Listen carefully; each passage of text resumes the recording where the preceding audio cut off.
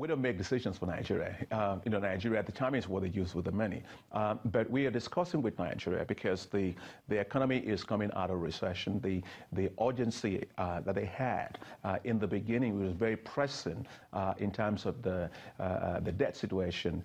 It's not as acute as it was at that time.